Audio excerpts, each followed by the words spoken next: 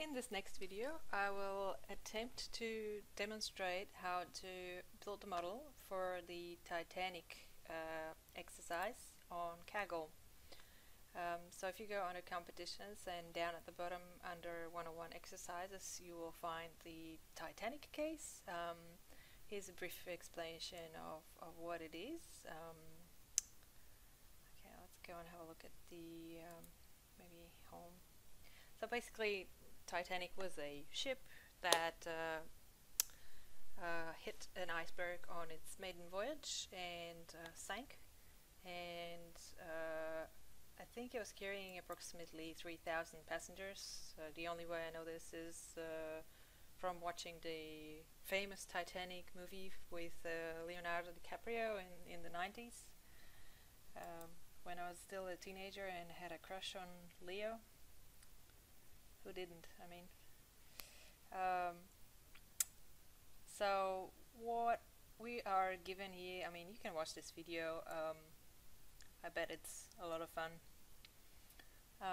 But our task would be, if we look at the data that we are given, so we can download the files from here. I already did that.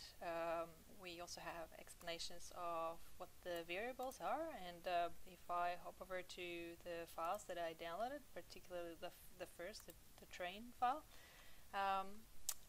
it's quite intuitive to understand what we are given. So we have a number of passengers. Each passenger has a unique passenger ID. We have a variable which tells us whether or not the passenger survived. So 0 means did not survive, 1 means survived.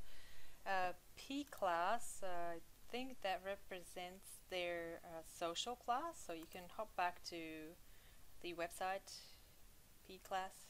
So this variable represents passenger class. Oh, maybe that's the class of the ticket they had on board Titanic. So first class, second class, and third class. So if I go back, we also have a name for these passengers, their gender, their age, and then there's a couple of more variables that are a little bit more cryptical. SIP-SP, luckily we have all the variable information or descriptions on the website. So SIP-SP would tell us the number of siblings or spouses aboard. Parch would tell us the number of parents, children aboard, and so on. So yeah, so one sibling or parent, perhaps 0 parents. Oh, one sibling or spouse. No parents on board for this particular passenger. Then ticket. These have different values, so I'm not sure how to interpret this. So some, maybe they are like sequential numbers of the tickets that they had, although they don't look like it to me.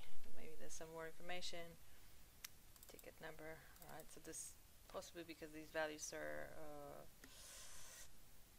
I guess nominal, won't help us that much. Fare, that's probably the fare in pounds, I guess. So 7 pounds 25, 71 pounds. Kind of makes sense. This passenger was in third class, so their ticket price was low. This one was in first class, and fare is higher, I guess.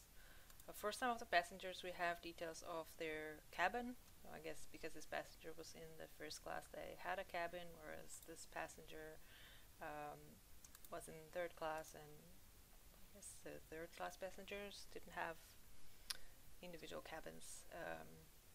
And then embarked, again here, tells us where the port where the passenger embarked, which we have, it's a nominal variable. We have 3 different options.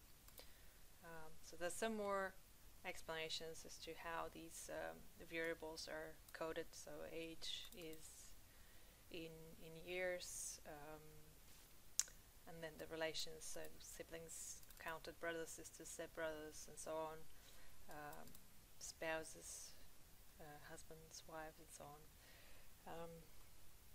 So the most obvious thing we can do with this data set is create some sort of classification model, train it on this data, and then use it to predict whether other passengers survived or didn't survive.